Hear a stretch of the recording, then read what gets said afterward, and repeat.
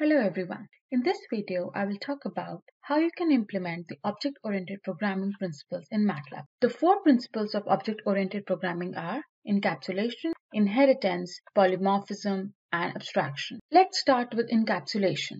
Encapsulation, as the dictionary meaning says, enclosing something or depicting essential features. We implement the same approach in our programming with the concepts of classes and objects. The basic purpose of a class is to define an object that encapsulates data known as a property and the operation performed on that data known as method. This design allows the internal workings of the classes to be hidden from code outside of the class. To further implement the mechanism of hiding features, we have access modifiers, by which you can restrict the access of the methods and properties of one class from another class. We have three types of access modifiers: public with unrestricted access, protected access from methods in class or its subclasses, private access by class methods only. Let's see how we can implement this in MATLAB. Here we demonstrate a basic example of a class employees. The properties defined are name and base salary. As we have mentioned here, no access attributes, so they are public by default.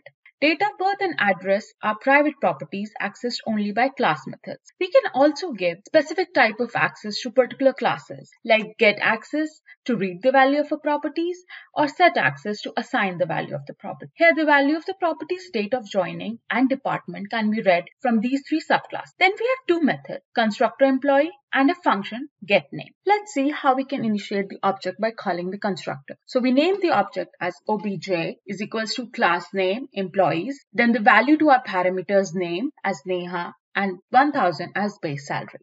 And we have our object here.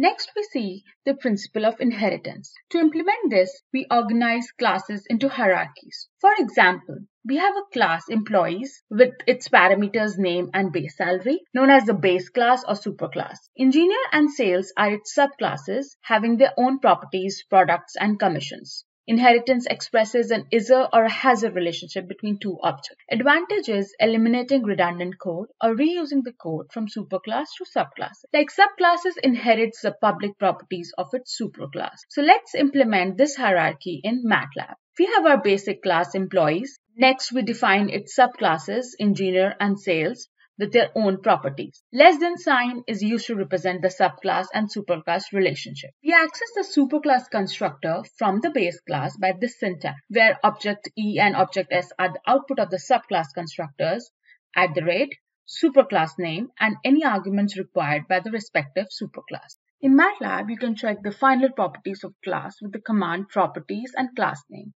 We observe here that the subclass engineer has all the public properties of its superclass employee.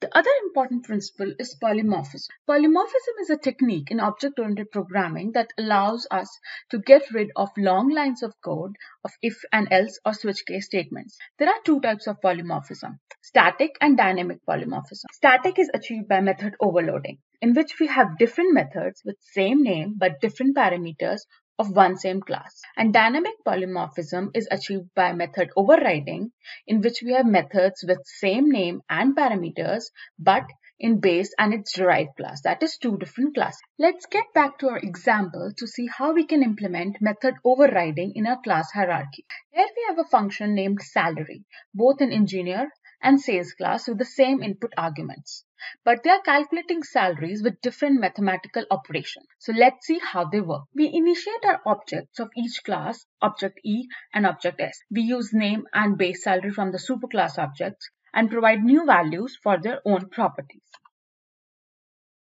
Next, we call our function salary first for our engineer class. SE is equals to salary with our object of engineer class and 10 as a number of hours. We do the same thing for another sales class. We call the function salary with our sales object and 10 number of hours. The calculated salary is different for both as per their mathematical operation. Point to note here is, while calling the function, the objects given decides as to which function from which class need to be called. The last principle we will talk about is abstraction. Abstraction can be thought of as a natural extension of encapsulation. To implement the abstraction in our example that we are working with, we can do by only defining a function named salary in the base class employee. and its derived classes will have the function's implementation. Applying abstraction means that each object should only expose a high-level mechanism for using it.